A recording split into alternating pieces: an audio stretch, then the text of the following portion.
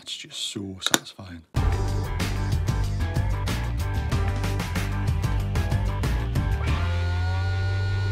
No doubt at some point during your photography or video making journey, you will come across filters for your lenses. Certain filters, ND filters, circular polarizing filters, mist filters, filters that can create a unique look to your images. Well, that's what we're going to be discussing in this video, specifically this unique magnetic filter system from Freewell. So filter systems are not new. They have been around for ages. Now, with digital cameras being so super sharp and so precise, a lot of people are trying to roll it back, trying to gain a little bit more character through the lenses, a slightly different look, trying to take away that digital look to the images. Now, if you followed this channel for a while, you know I've been trying to find lenses which have a lot of character in them.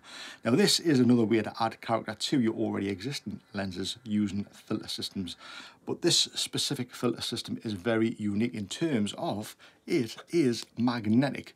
So you can literally just take your filter out of the bag and attach it to the camera lens. Super easy. And not just that, you can actually just keep adding the filters to the front. So you can stack up all of your filters. So if you're using an ND filter to reduce the amount of light coming in, if you're shooting wide apertures, you can just keep stacking them on the front of this lens because it's magnetic. And it also comes with a great magnetic lens cap on the front. So right off the bat, the actually only downside for me is the ergonomics of this filter cap and some of the filters. I would like to see a little bit more of a rebate inside. I don't know if you can see that there. See that?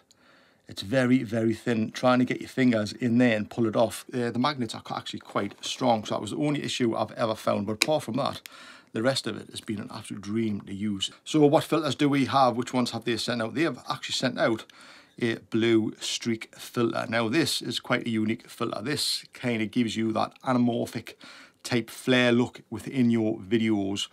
Not just videos or photos. A lot of people do talk about these just for videos, but there's a lot of use for these within your photography as well. And the next filter we have, this is the ND32. Now, this is a great strength. It's about, I think, to 5 or 6 stop ND filter. Now, I find that when I'm shooting outside in bright sunshine at 1.8 aperture, this type of ND filter, 5 or 6 stop, is perfect for balancing the background ambient light to my strobes as well. I get that nice balance. I've always found that. So I've went for the ND32 because most of my lenses are at 1.8 aperture, the widest they go. So this works super well with that size aperture. And the next one they have sent out, which is super handy, is the CPL filter. Now these are great for taking away reflections and windows on cars, on jewellery, and overall kind of giving a bit more of a contrast to your image. But the CPL filters are super handy and super versatile in lots of different aspects of video creating and photography as well.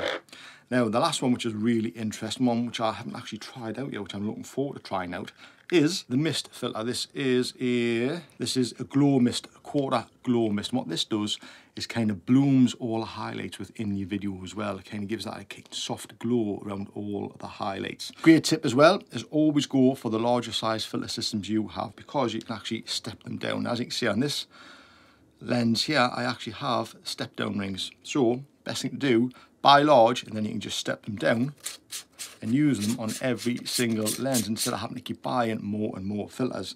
Now Freewell actually do their own step down rings, which look like that.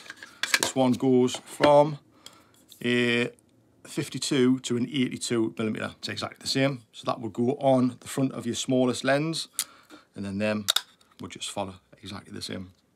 So you can't actually buy them, but I actually find using step down rings a lot better because it's more versatile than just buying more rings like that. But choice is yours. I've had the step down rings, so I'm using them on my lenses.